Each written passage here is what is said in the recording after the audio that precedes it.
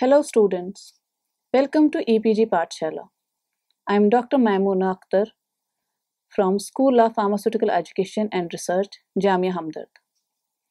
Here we are going to discuss about the module Chemiluminescence from paper Atomic Spectroscopy. After completing this module, you shall be able to tell about the basic concept of chemiluminescence and luminescence, the various processes by which chemiluminescence can be generated, chemiluminescent agents, and the mechanism by which they produce luminescence. So to brush up with the luminescence first, I'd slightly brief about luminescence. Luminescence is a common term used to describe kind of events when light emission is not due to high temperature.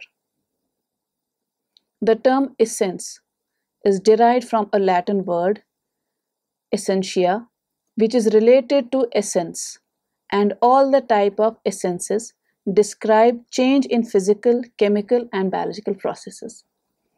So in general, luminescence is a term for the emission of light without obtaining or generating heat. This light may be a result of a chemical or biochemical reaction, radiation, activity of a subatomic particle, or stress on a crystal. Various terminology for different type of luminescence. Fluorescence, immediate emission of light by a substance after it has absorbed light or electromagnetic radiation. Phosphorescence is delayed emission of light by a substance after it has absorbed light or electromagnetic radiations. That is, emission exists after the cessation of incident light. Electroluminescence. It is a kind of luminescence produced by passage of electric current or voltage, that is, material emits light in response to the passage of an electric current. Photoluminescence. It's emission of light by a substance after it has absorbed photons or electromagnetic radiations, that is, photoexcitation. Sonoluminescence. It is the emission of a short burst of light from imploding bubbles in a liquid when excited by sound. Crystalloluminescence. It is emission of light by some substances during the process of crystallization. Thermoluminescence. The property of some materials which have accumulated energy over a long period of becoming luminescent when pre-treated and subjected to high temperature. Chemiluminescence. It is emission of light or luminescence due to reaction of chemicals. Bioluminescence is type of chemiluminescence that is used by living creatures like anglerfish, comb jellies, earthworm, fireflies. It is luminescence caused due to biological reactions. Principle of chemiluminescence. Contrast to the phenomena of fluorescence, which occurs when a molecule absorbs energy and this excess of energy is released in the form of photons by the molecules. Chemiluminescence, in contrast, happens when two reagents react and produce a product, and the part of product is in such a state when that relaxes to ground state, it emits photons. For example, two substances A and B, they react to form a product C. The product C should be at least half of it or some part of it should be in electronically excited state, which when relaxes to the ground state emits a photon. There we're showing the phenomena of chemiluminescence. Chemiluminescence. In this module, we'll be continuing with different aspects of chemiluminescence. Chemiluminescence is emission of light due to chemical reactions. Reactions generally yield a product in an electronically excited state, producing visible light is feature of chemiluminescent reactions. For example, if A and B reacts, gives products with emission of light. As a general rule, only quite exothermic reactions can generate the required energies for chemiluminescence. Therefore, most chemiluminescent reactions use potential oxidants like oxygen, hydrogen peroxide, etc. So to be more specific, chemiluminescence can be described as the electromagnetic emission that arises from the exothermic oxidation of an organic compound. So two molecules react and an exothermic reaction takes place in presence of some oxidizing agent, and from there the electromagnetic emission appears, which is called as chemiluminescence. Generally, the exothermic oxidation of the organic compounds yield energy-rich products which are luminescent because the molecule is either rigid or so small that it is unable to quickly dissipate the energy of the exothermic reaction internally. For a molecule to exhibit chemiluminescence, it must be able to form an electronically excited species through a chemical reaction at ordinary temperature. Because if you increase the temperature and electronically excited species are produced, they may lose the excess of energy in the form of collisions which otherwise would have been released in the form of photons. The energy must be generated in a single reaction step, and the molecule receiving this energy must have a limited number of accessible vibrational energy states, which would otherwise act as an energy sink. So if you remember vibrational relaxation, increase in vibrational energy levels result in vibrational relaxation, which is a deactivation process. The same also affects here in chemiluminescence. So if the excited state is emissive, it can chemiluminescence directly.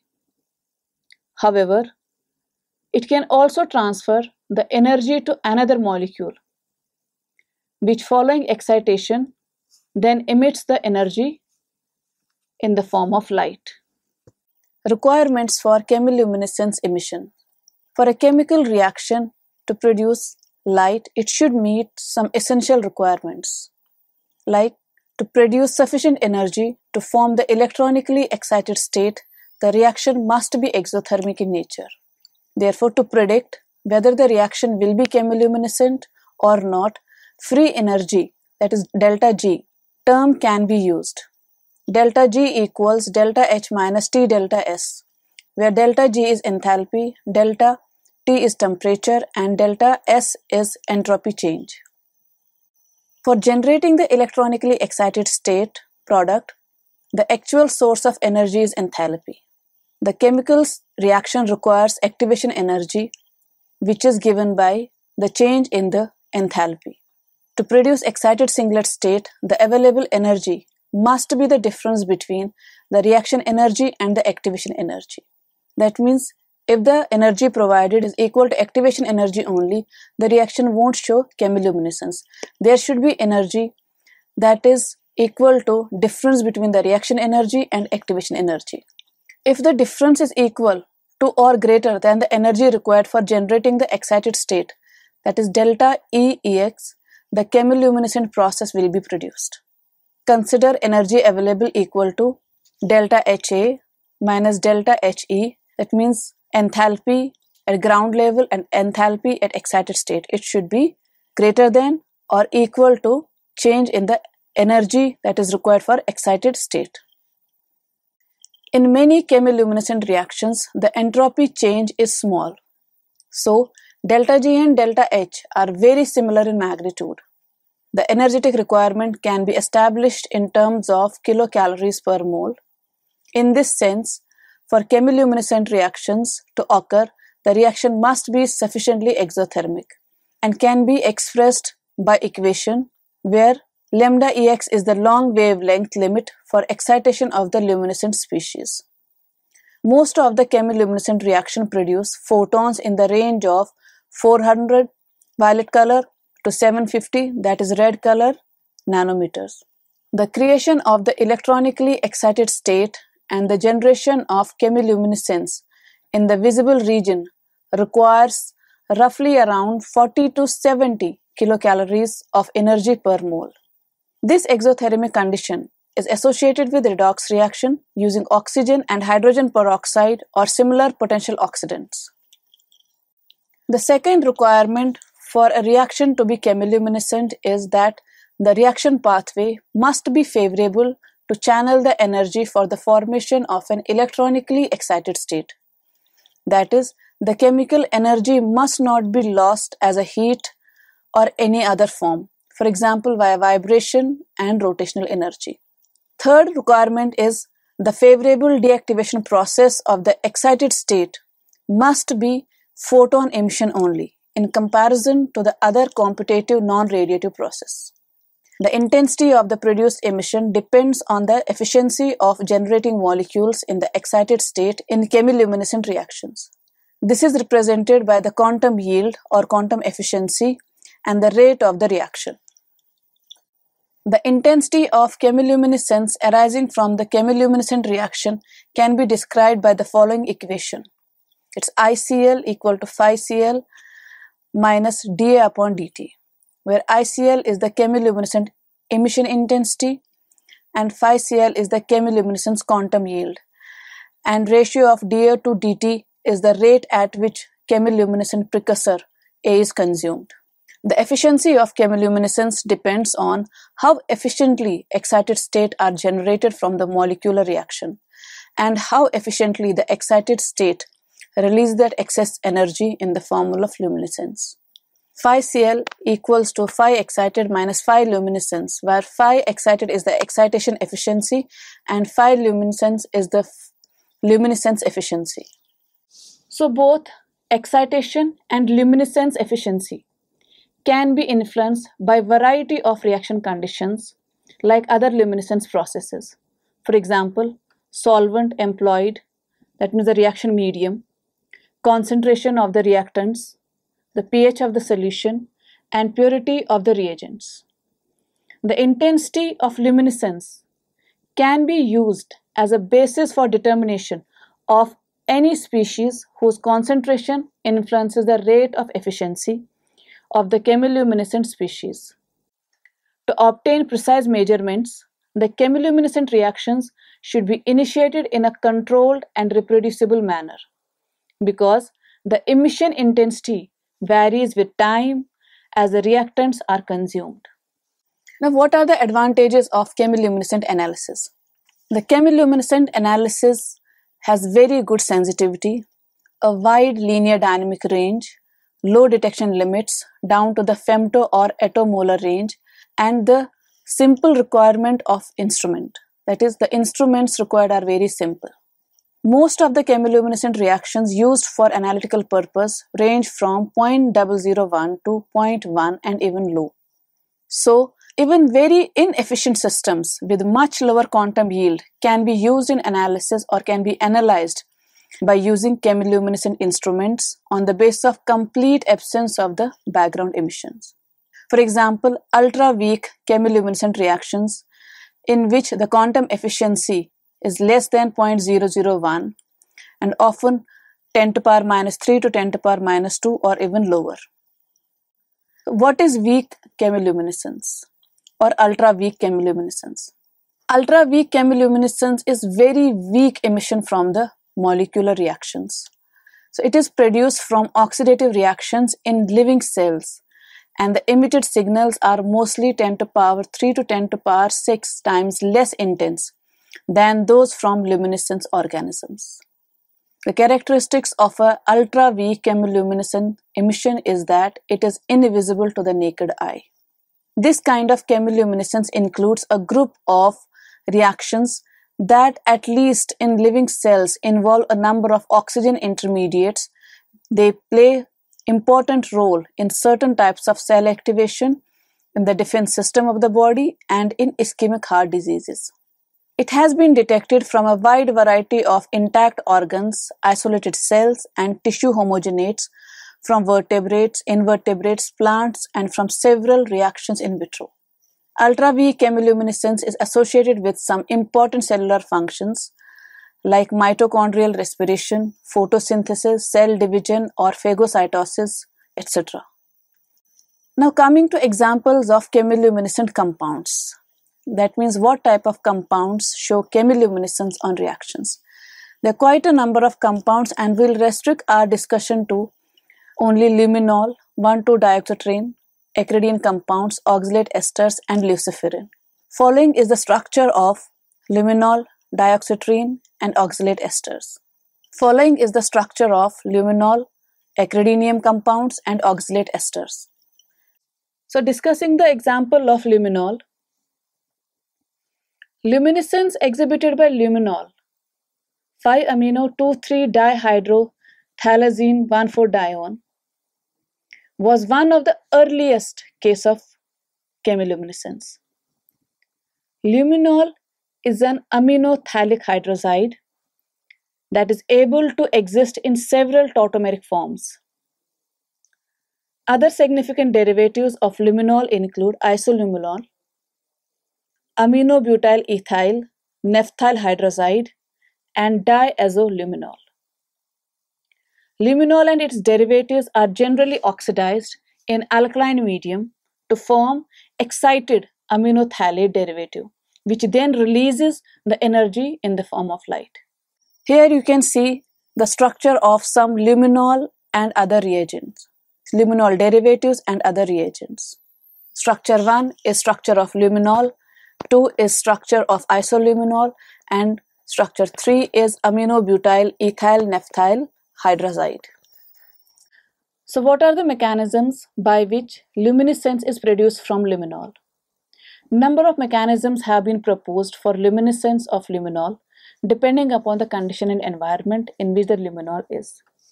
Luminol and its derivatives produce blue light of 425 nanometer in presence of horseradish peroxide enzyme and its substrate hydrogen peroxide. In horseradish peroxide reaction, another oxidant species react with luminol to produce light. It is not the hydrogen peroxide that helps in It's not the hydrogen peroxide alone that helps to produce luminescence from luminol. When HRP is added to hydrogen peroxide, light is emitted in measurable quantities. That means both HRP as well as hydrogen peroxide is required for the luminescence of luminol. HRP contains a heme, that is iron, which is responsible for portion of the catalysis.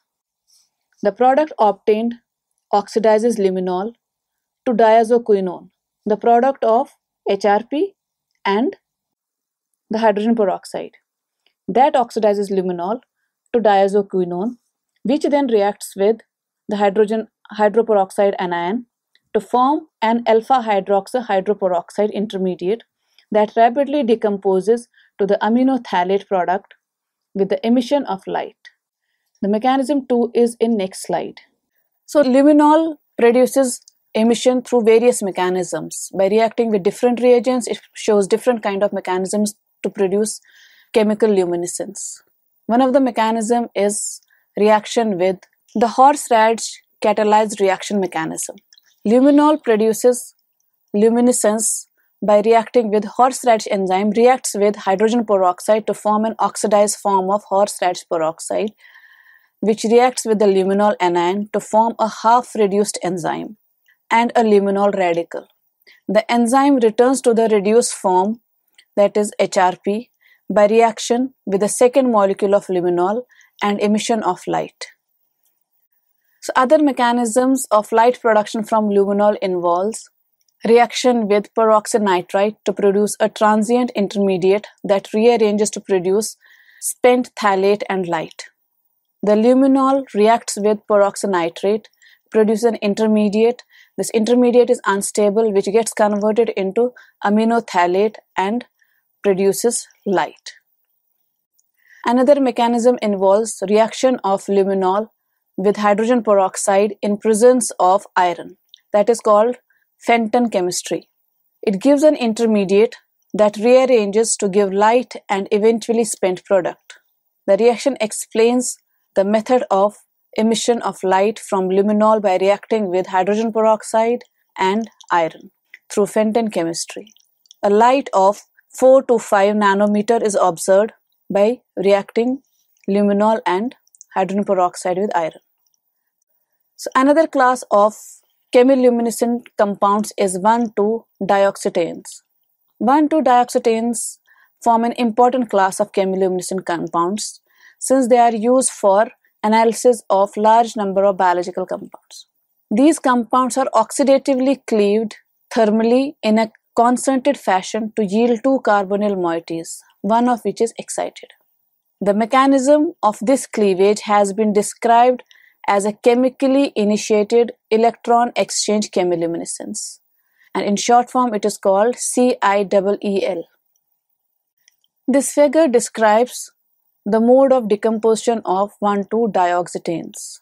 First, the di-radical mechanism, and second, the chemically initiated electron exchange chemiluminescence step happens. Dioxetane breaks into a diradical which ultimately gets converted into two carbonyl compounds. One is excited state, but that converts into triplet state, therefore phosphorescence is not seen. And in another case, which is chemically initiated electron exchange, there two carbonyl compounds, that is in singlet excited state, is produced, and from there fluorescence is seen. The diradical mechanism most often generates triplet excited state T1, while chemically initiated electron exchange luminescence generally results in singlet excited state. There are a number of substituents which affect the conditions which are necessary for decomposition. For example, a phenolic substituent permits triggering of reaction in organic solvents by the addition of base. Similarly, siloxy substituents facilitate triggering of the reaction by fluoride ions. Derivative triggered by enzymes have also been developed, such as 3,2'-spiranoadamantane 4-methoxy-4,3', phosphoryl oxy, phenyl 1,2-dioxetane sodium salt is a substrate for alkaline phosphatase. That means by the action of alkaline phosphatase, they break and produce the respective compounds and fluorescence. The next class of chemiluminescent compounds is composed of acridinium compounds.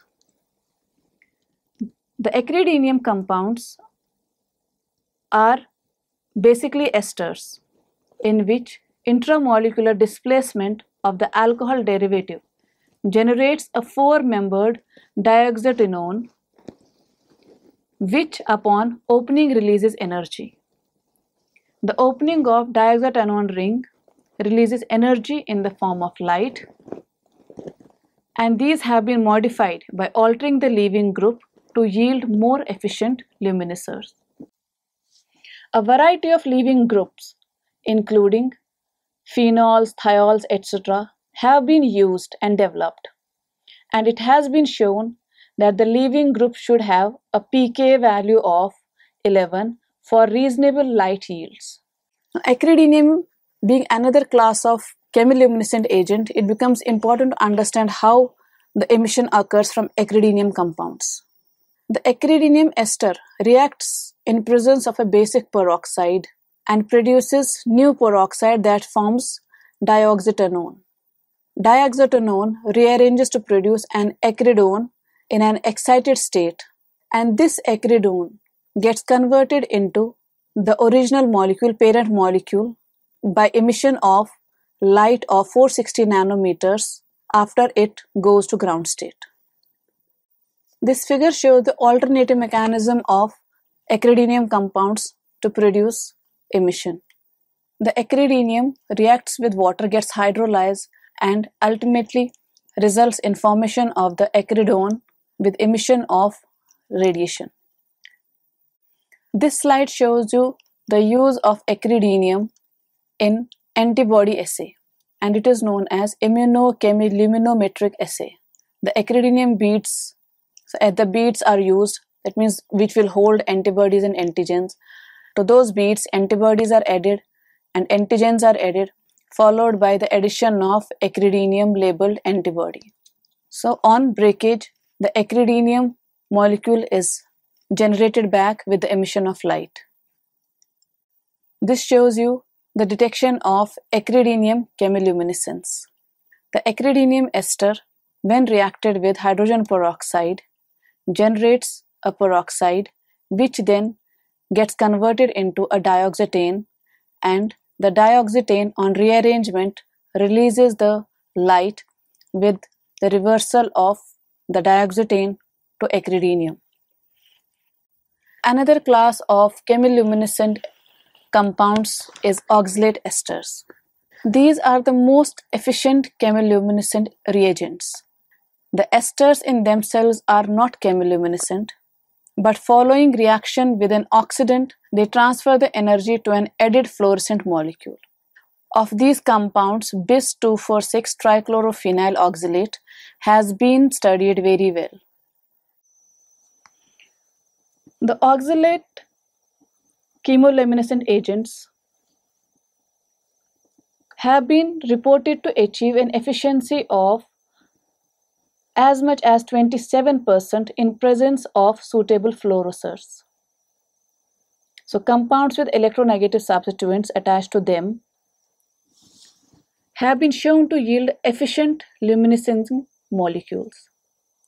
In aqueous system, the oxalate are less efficient luminescers. That may be due to the hydrolysis of the oxalate ions in aqueous medium. The oxalates act, or the mechanism of light produced by oxalates involves an attack by the peroxide on the oxalate ester in presence of the fluorophore in an organically soluble medium. The electron transfer takes place and structural rearrangement of the monoperoxyoxalic acid intermediate produce the excited state diphenylanthracene, and from there the change in complex takes place, which results in the production of light and the diphenylanthracene. The chemiluminescence of oxalic or oxalate derivatives is affected by electron withdrawing groups such as trichloro, dinitrocarboxy esters or fluorine on the benzene ring that's attached to the oxalic portion of the structure. These type of compounds produce extremely efficient luminescence. The color of light produced depend on the wavelength generated by the fluorescent compound, and different colored photons can be produced, or different colored light can be produced, like blue, yellow, green or red light. That depends upon the type of compound employed. So another class of chemiluminescent agents includes luciferase and luciferin. Luciferase reacts with luciferin, adenosine triphosphate, oxygen and magnesium ions at pH 8 to produce yellow-green luminescence at 562 nanometer. Luciferase and luciferin comprises the another class of chemiluminescent agents. Luciferase reacts with luciferin, adenosine triphosphate, oxygen and magnesium ion at pH 8 to produce luminescence. A yellow-green luminescence at 562 nanometer is obtained. Luciferin is attacked by oxygen in the thiazolene ring carbon adjacent to the carboxylic to form a dianion. The dianion is oxidized, then rearranged to form a dioxetanone. The dioxetanone loses oxygen and forms an oxyluciferin excited state. The quantum efficiency of this reaction is about 33% and among the most efficient light-emitting reactions known. Luciferase produces light when it reacts with luciferin. Luciferase is an enzyme. It reacts with luciferin, adenosine triphosphate, oxygen and magnesium ion at pH 8 and produces yellow-green luminescence of 562 nanometers. To luciferin, adenosine triphosphate, oxygen and magnesium ion are added. This results in AMP luciferin complex, and on rearrangement of the AMP luciferin complex, it gets converted into the luciferin and results in emission of light through the diopsitane intermediate. So students, let's summarize what we have learned in this module. In this module, we slightly touched upon the basic concept of luminescence. We discussed in detail the chemiluminescence procedures, process of chemiluminescence, requirements for a substance to be chemiluminescent, advantages of the procedure, and various examples of the agents which show chemiluminescence and their mechanisms. Thank you.